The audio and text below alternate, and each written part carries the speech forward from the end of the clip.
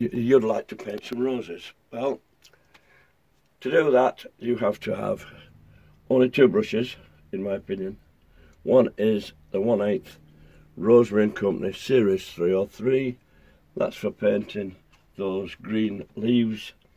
And this beauty here is a Pro Art number 4 Series 103, and that is used for painting all the petals.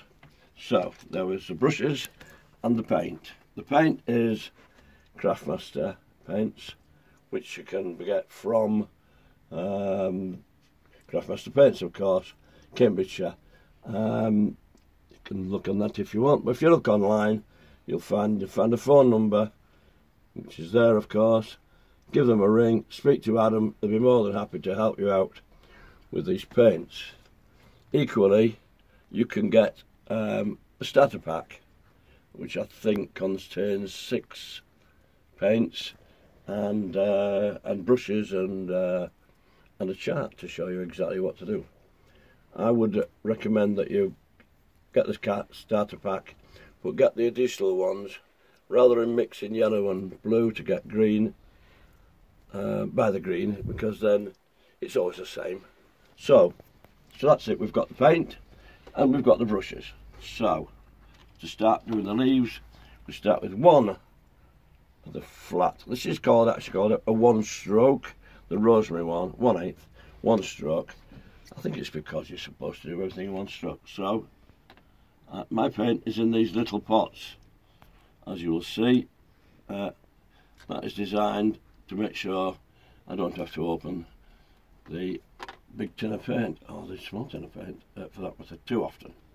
So basically what I do is paint a leaf like that, 2 strokes, one down the middle, and then do it again like that, fill in the gap, and then again, and you can do it in 1 stroke if you want by doing that and just turning the brush round and do it like that. I'll do a couple more so you can see. It's basically strokes like that and fill in the bit in between. It's like cutting in, I suppose, just but without a little line, although I mean put the lines on where you want to be. Then you get another brush identical and use brown. This is the only time we usually use 2 brushes.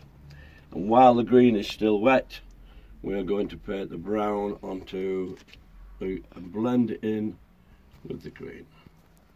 Now, there we are. Start on the outside of the leaf and blend it in. And then again here, start inside so that the bit between the two ends up dark. It's not 100% critical because later on I will put some black in there just to give it that bit of shadow. So there we are, we've got green leaves. The next step is, I'll put this to one side, the next step is to paint green again using the 1 stroke, not 1 stroke at all, using the pointed writer. When you buy this you'll see they're called a rigger, number 4 rigger. Nevertheless, whatever they like to call it, it's a matter, and then you can put these little things in by starting thin, press, and it'll go out, and do it again, and press. The same the other side, press, out, press. And normally when I do this, I've got no silly fool watching me with a camera, so I don't really have to worry about getting it 100% perfect. This time I'll try my best to do that. So you will then end up with something that looks similar to that. I think this is pretty boring doing this, but if it looks unbalanced, once in a while add another one like that. It doesn't really matter, does it? So there's the leaves, there's the tendrils. The next step, of course, as you'll see from the photographs, is to create the backgrounds, which are these, which you will then use the other big brush, the other pointed brush, to put the petals on. So this is very quickly. I won't go on for too long, I'm sure you'll get very bored, but we're going to move that little pot out of the way and just by using red. I wouldn't normally do it this way, of course, but we'll just get some red there. And this brush, which I'll show you on here, this brush will do thick down to all the way down to really thin, like that. It's the same brush with the same strokes for each one, regardless of how many you do, or you can do it down that or tiny, whatever you want to do. And that's all with the same brush. This brush has got an amazing amount of roses in it, believe it or not. The next step, of course, is to put petals on too. So we'll do a red one, shall we? So we're going to go like this, and then we're going to go like that. I don't know why I'm painting this one sideways, but I am. And then we follow down with doing exactly the same as I've done there, but you just turn the brush at the end. And you can do that. You can do as many as you like if you want, because basically it's your rose.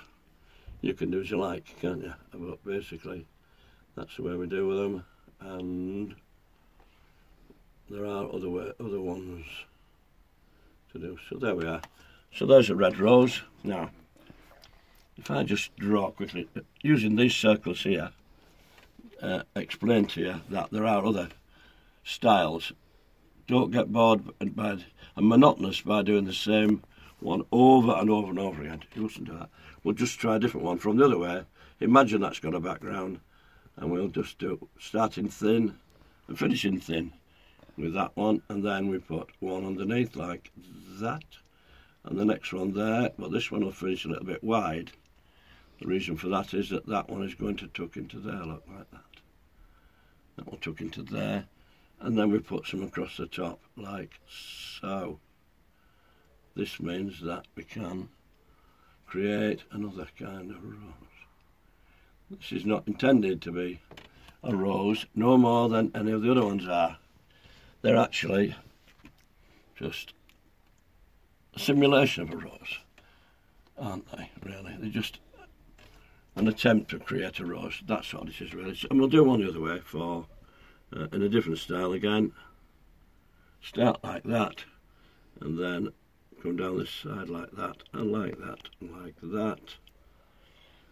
And then, imagine that's the centre there. We're going to go up round the top like that in one stroke, and then put a couple of squiggly bits there, and then there. This is Stuart's rose, this one. I like to call it mine. So there we are. So that's another rose that you can do. That's it. So it's all about one of these and getting this paint onto there to create the impression of roses. So it's as simple as that. Thanks for watching.